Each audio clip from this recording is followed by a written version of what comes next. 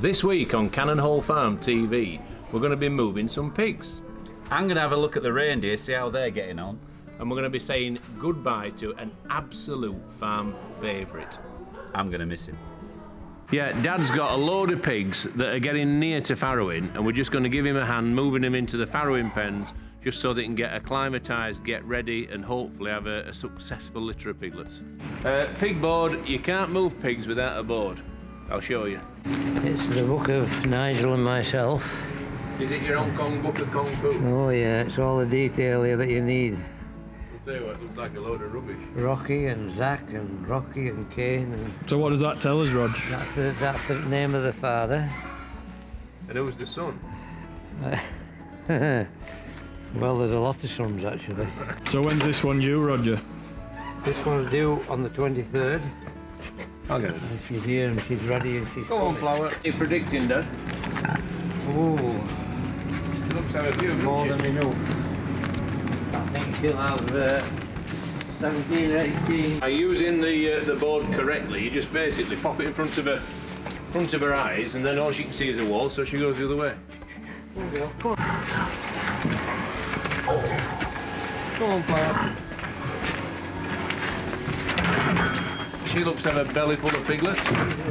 Rog? Well, they're imminently going to give birth, and we usually give them a little bit more time to get accustomed to the surroundings, but it's just taken a long time to clean this particular place out because we've had other things to do, and so yeah, it's important we get them in there and give them a good week before they give birth. This is the first litter.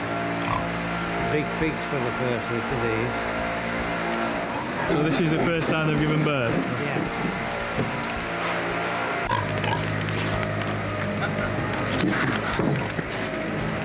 She outpaced me, but we've caught her up. Are these younger pigs always a bit more excitable, Roger? Well, there's more energy, aren't they? Right, that's the last one. She's in a pen, she's settling down. We're going to try and teach her to be nice and clean, although we're not winning at the moment. There's time. And hopefully she'll settle down and have a really wonderful litter of piglets.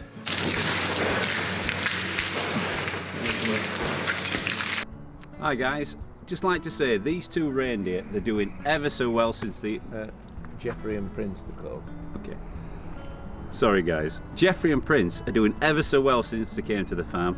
Rob did a little bit of a deal, didn't you? You went down and picked them up? Well, I bought them after watching them on, like, what do you call it when you look at something on a live broadcast? Oh, right, okay. Basically a Facebook live broadcast. The guy showed me them. I really thought they were special.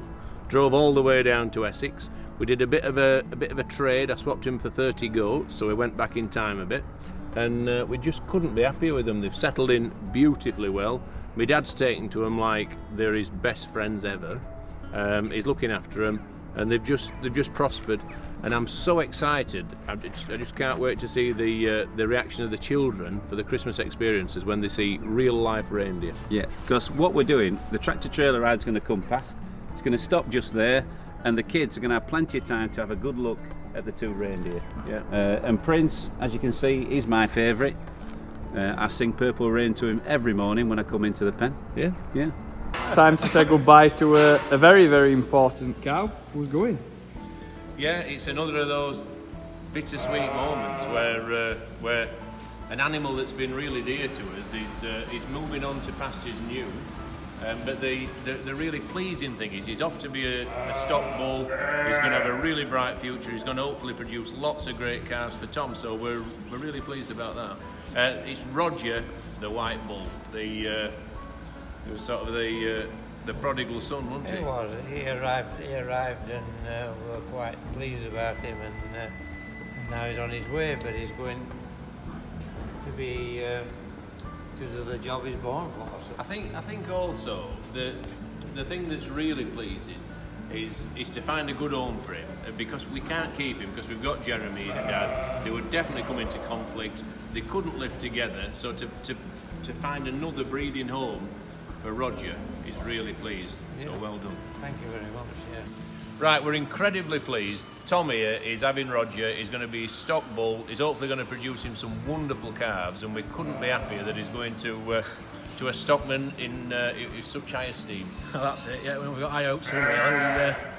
We'll winter him out, see how he goes on, and a bit of aftershave on in the spring and see what happens. I think they'll like him. Well, I hope so, yeah, looks the part, doesn't it? Just in time. Yeah. Missed all hard work, Dave. I'll tell you what, it's a sad moment that. He's been an absolute star for us. And to see him going up the ramp is sad, but I'm so pleased he's going to a breeding home and hopefully he's going to be a star of the future.